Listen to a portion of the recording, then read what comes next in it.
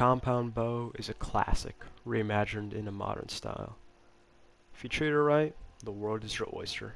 Let me teach you a thing or two about this weapon. The compound bow is crafted using 95 polymer, 85 metal, and 75 cementing paste. As far as weapons go, this is on the costly side. It has 55 durability, which at first seems pretty low, but with each shot only consuming 0.1 durability, this means you get 550 arrows out of the thing before it breaks, which is incredibly good. It also weighs 12, which, while not incredibly good like the durability, is actually pretty decent. The compound bow can fire stone, flame, trank, and metal arrows. Most notably among those is the metal arrows, which only this thing exclusively can fire. And shooting anything else out of it really is just a waste of materials and potential. And crafting these is a major pain in the ass because they just require a lot of materials. Crafting one of them will cost you 3 thatch, 3 fiber, 3 metal, 1 cementing paste, and 1 polymer. This is more expensive than most bullets because of the presence of the cementing paste and the polymer. Now for this next part, I had to actually home test it on equipment that wasn't perfect for this, so the results are going to be a little rounded and a little bit off, but they should give you a good idea of this thing's fire rate. What I did is I counted every frame using my video editing software.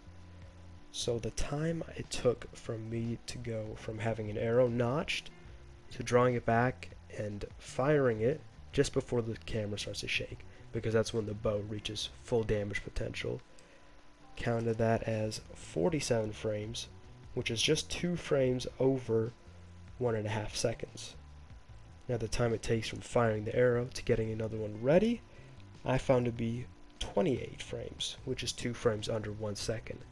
Coincidentally enough, you add those two together and you receive 2.5 seconds to fire it and have another arrow ready. Are you feeling like a big brain yet? Because, well, we still got some more math to go. Using the 2.5 second reload I just got and dividing that by 60 shows us that we can get 24 shots in 1 minute, and with each shot doing 175 damage, we get 4,200 damage per minute. Please keep the Wii jokes to a minimum.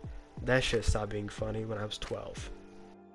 And for the one weirdo that's out there wondering, you can get through roughly 22 minutes of fire before the durability on this thing shits out on you. Everything I've shown you up to now shows that it's costly and it doesn't do a lot of damage.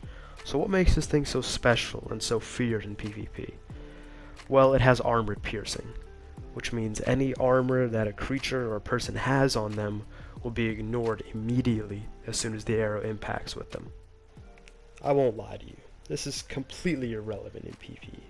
There's very few creatures that have armor, and none of those creatures are such a big threat that you can't deal with them with any other gun or dinosaur. For PvP though, armor has become a huge crutch for people. You really can't function without it.